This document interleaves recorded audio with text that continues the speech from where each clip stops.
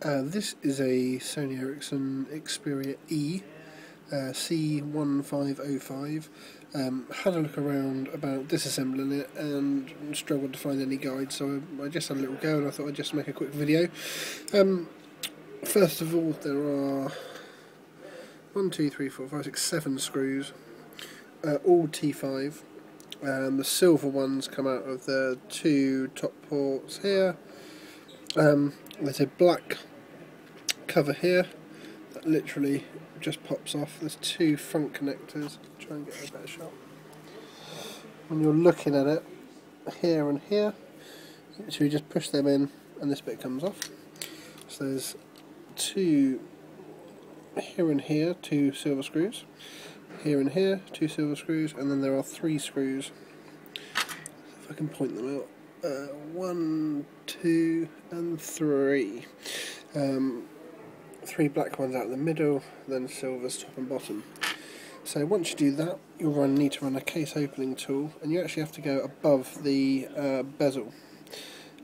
So you'll see the silver bezel, which I'll try and point out there.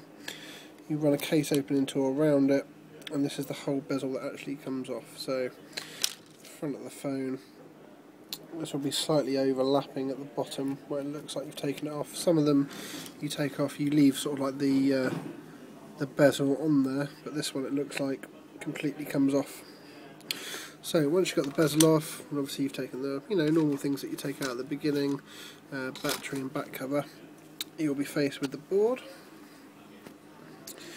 Now there will be, I'm taking this one apart because I'm replacing the LCD. So I have a new LCD that's going into it, because the LCD on this one is cracked. The digitizer actually still works. Now a lot of the phones at the moment are coming with combined units, so the LCD and digitizer are bonded together and you've got to replace both. This one can actually separate and you can replace either or. So then once you've got this, once you've taken everything out, this is what you've got left. Now there will be a black sticker covering these 2 connectors here. These are the connectors for your LCD and digitizer. This one at the top with the IC on it is for the digitizer, and this little one here is for the LCD.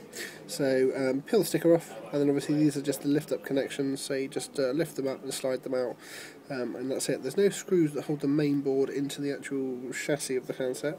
The only thing that does connect it is this antenna cable here. So this antenna cable here actually connects to the bottom side of the board, just about where I'm indicating there. So once you take off the sticker and remove those 2 connectors, you can actually lift this board, and it will, if you lift it up like that, and then on the other side you'll be able to disconnect, which is, I can try and focus it a little bit. It's just where my thumb is there. Disconnect that, the whole board comes out. Leave this connector in, and that's it really. So then all I've done is run a heat gun over the front of the digitizer, warmed it up to about 90 odd degrees. This is where the connector is, so just be a little bit careful. Use the case opening tool, start it off where the little gap is there, and run the case opening tool around, and then when you lift it up, difficult to do this with one hand, you're going to lift up. The LCD sometimes will stick to the digitizer, but 1 second.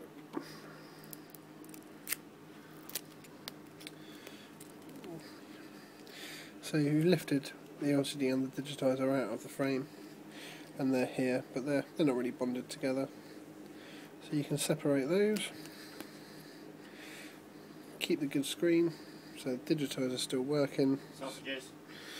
Nick's a little prick because he's behind me shouting, and yeah, that's it really. Swap the new screen out, put it all back together. There you go.